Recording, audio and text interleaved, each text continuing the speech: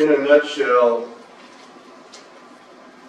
every word that is written in the Old Testament in some way, shape, or form is pointing us to the new. It's pointing us to the new covenant. It's pointing us to Jesus the Christ. There are over 300 prophecies throughout the Old Testament about the coming of Christ, the Messiah. Again, that's what the Old Testament is all about, essentially. One of those prophecies is from the prophet Zechariah. This is the prophecy that was fulfilled on Palm Sunday. Rejoice greatly, O daughter of Zion. Shout in triumph, O daughter of Jerusalem. Behold, your king is coming to you. He is just and endowed with salvation, humble and mounted on a donkey, even on a colt, the foal of a donkey.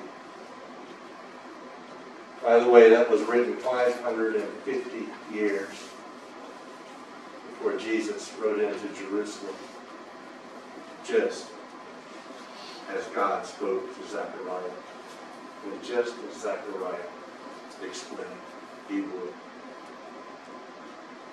The triumphal entry.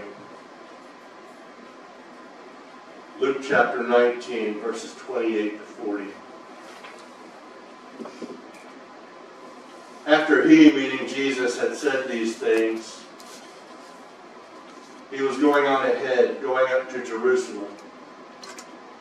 When he approached Bethphage and Bethany near the Mount of Olivet, he sent two of the disciples, saying, "Go into the village ahead of you. There, as you enter, you will find a colt tied on which no one has yet ever sat. Untie it and bring it here.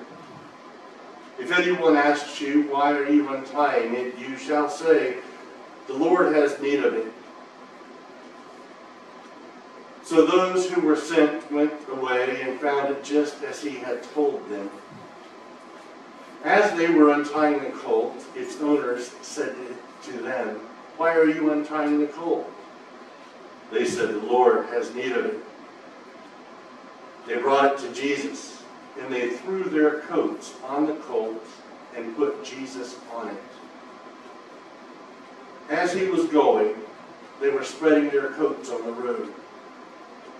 As soon as he was approaching near the descent of the Mount of Olives, the whole crowd of the disciples began to praise God joyfully with a loud voice for all the miracles which they had seen, shouting, "Blessed is the King who comes in the name of the Lord.